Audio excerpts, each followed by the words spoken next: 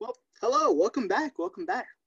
So today in week 5, this will be week 5 Monday for Dr. Pirrung's class. What we're going to be talking about today is actually the cross-coupling reactions. So what do I mean by cross-coupling? Well, when I say cross-coupling, all I mean is just making new CC bonds. Now, most of the reactions that we'll be learning today actually is a lot of Nobel Prize winning reactions. So these are extremely important reactions for the chemistry world. And we'll be making CC bonds using metal catalysts. So you'll see things like ruthenium, palladium, as well as other different things. Okay, so, but just one more thing in general. Every time we look for an electrophile in all these reactions, the electrophile that we'll be looking at is vinyl halides or aryl halides. So a benzene ring with the halide for aryl halides, or a CC double bond for just the vinyl halides. Now, when I say X, it also just means CLs, BRs, or Is. So just keep that in mind. Okay, so one of the first reactions that we're going to be talking about is actually something you've already done, or you think you've already done.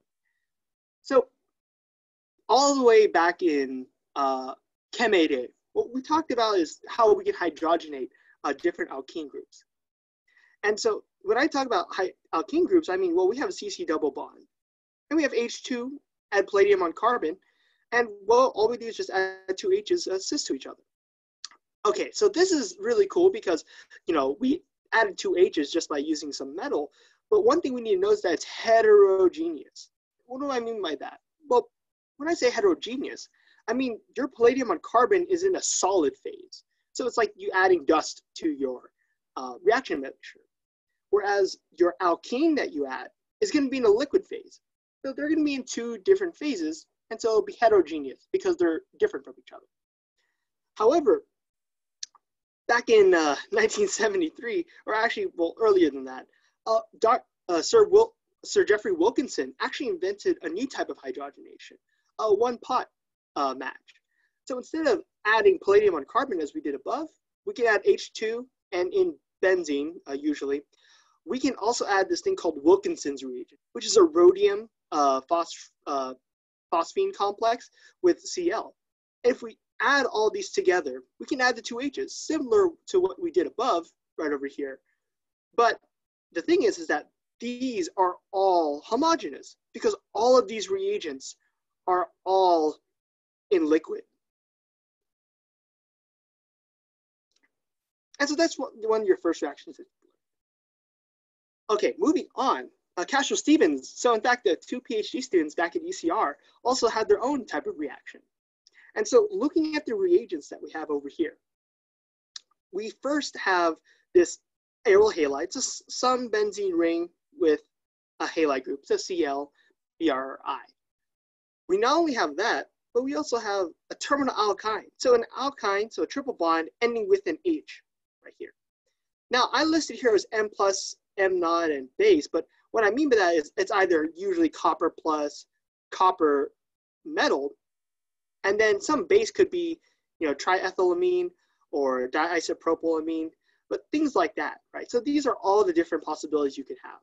But when I add all of those together, especially with the copper plus and the copper metal, we can make a new bond from where this halide was and where this H was to make a new bond right over here. And so this entire coupling is called the Castro-Stevens. So that's one of the important reactions you'll be learning. Okay, so keep in mind the reactants that you used, right? We used an aryl halide and a terminal alkyne, but also keep in mind the reagents. We only use copper or silver or some other type of metal. Now, when we talk about the Sonogashira reaction, in this case, we're also using a terminal alkyne, and this time we'll be using a vinyl halide. Now this is slightly different because now we add copper iodide, so, you know, just some CuI, some base as well, so HNE2, and then palladium. Now this reagent right here is the most important one, is that we're using palladium. And so because we're using this palladium, we can make a new bond between this triple bond and wherever the halide was on this vinyl halide, and we make this new bond right here. We make a triple bond to a CCR bond. That palladium catalyst is the big one. There's the big difference between this reaction, the Sonogashira reaction, and the Castro-Stevens. In this reaction, we didn't have any palladium. But in Sonogashira, well, we had palladium. So that's one of the biggest differences about all of these. Okay. Another thing too is that all the different reagents also do have specific functions. So in this case, you know, these reactants at the top here activate the alkyne, or make it reactive.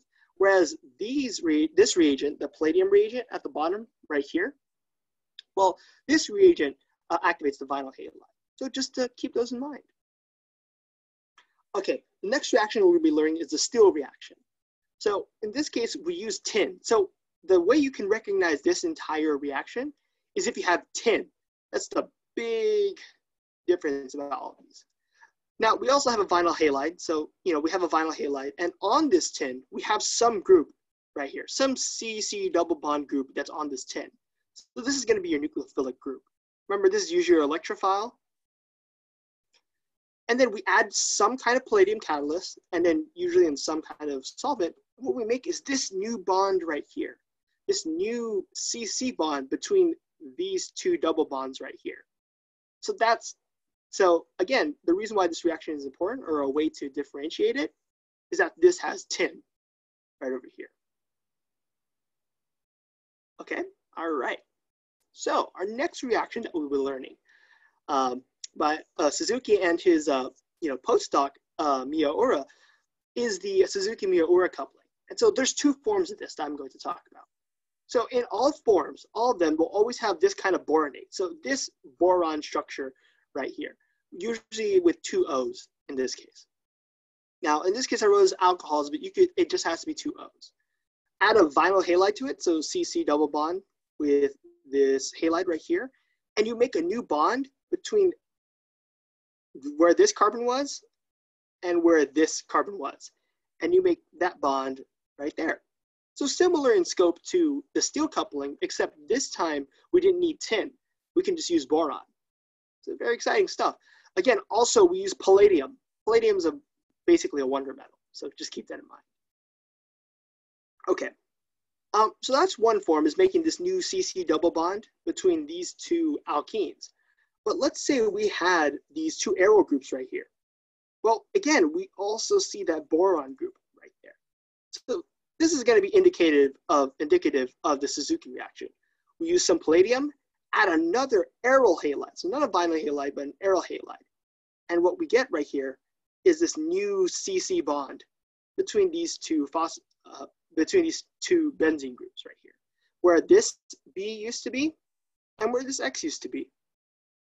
So keep that in mind. Again, we're making new bonds and different ways to differentiate them. Now, for the Heck-Mizoroki coupling, this time we don't need any crazy special reagents. We just need the specific palladium catalyst. So in this case, we use palladium acetate, again useful. We have some kind of base, so tributylamine, and some heat. Now this time we're using aryl halide, right? But this time we also just add some kind of alpha beta species. So something with a CC bond where the last bond is a CH2 or something like that. Well, if we do that, we make a new bond between where this X was right here and one of these H's on the end of this CC double bond. And so that's the new bond that we'll be making right here. Now, head coupling is also crazy because we don't need just an aryl halide. We don't need this benzene ring right here. In fact, this can be any aromatic halide. So what do I mean by aromatic? Well, what I'm talking about is this entire species right here.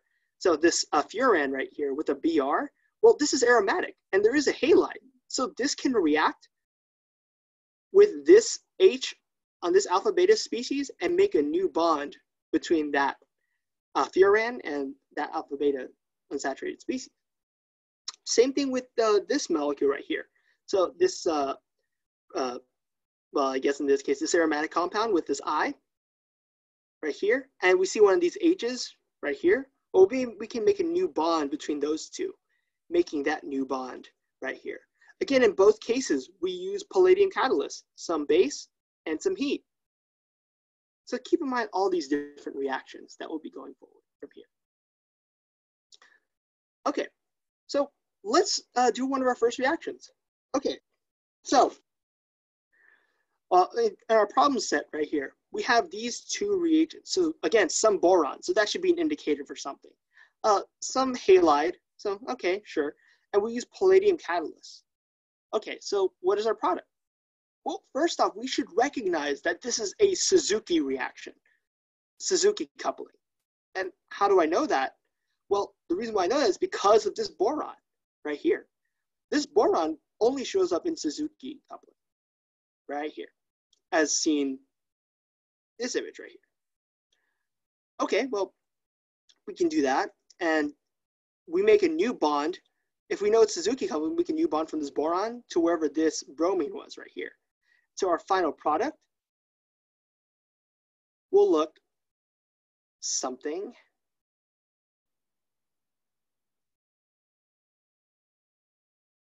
like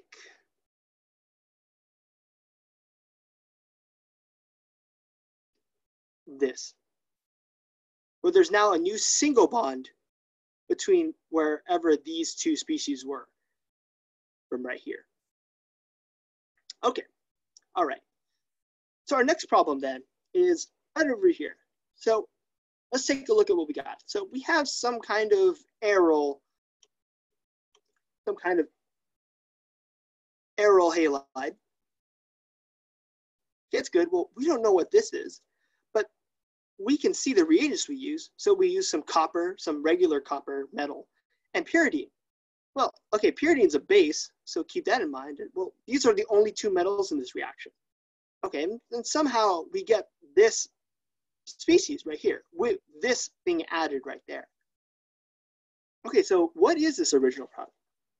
Well, first off, we need to realize that this reaction is Castro-Stevens. And how do I know that? Well, the reason why I know that is because these two metals are the only metals that show up. No palladium. And we added a new bond between where this benzene ring is in the reactant and to something with a triple bond, so an alkyne.